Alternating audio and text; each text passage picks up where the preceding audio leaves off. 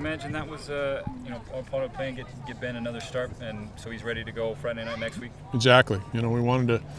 Mo wasn't feeling good, a little touch of the flu, so we pushed him back, and Benny said, "Hey, I threw 85 pitches." He goes, "I'm ready to go. I haven't thrown for only one start. Let me go." So we said, "Okay." So now we got some options with him. We can give him another day's rest, push him maybe to Saturday, and we'll just see. We'll see how Mo feels tomorrow, and obviously we got him and Fry ready to go tomorrow, and hopefully we can continue to pitch out of that bullpen. Last week, Witz wasn't happy with this change. All the hits they got last week were opposite change. Did you feel like he had all his pitches working today? I did. I felt like that he felt a little more comfortable. I thought last weekend he was probably a little bit antsy, which is understandable. But I do think that his stuff was much better today.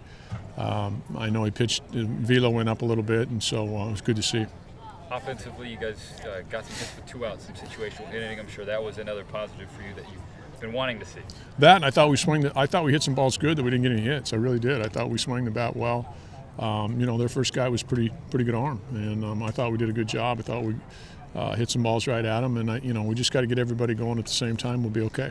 How well is Michael seeing the ball? I mean, hitting and taking one swing. He's at like 5 RBIs with 2 outs his last 2 games. He looked like he was seeing it pretty good tonight. Dylan's one of the best hitters in the country, and so the respect for Dylan is huge because you got to pitch, you got to get the guys out in front of him. So Mo's doing a good job. PD did a good job tonight. Got a 2-out hit for us, and we moved him back in the 2-hole, feeling like we'd take a little pressure off of Hammy, and it kind of worked out.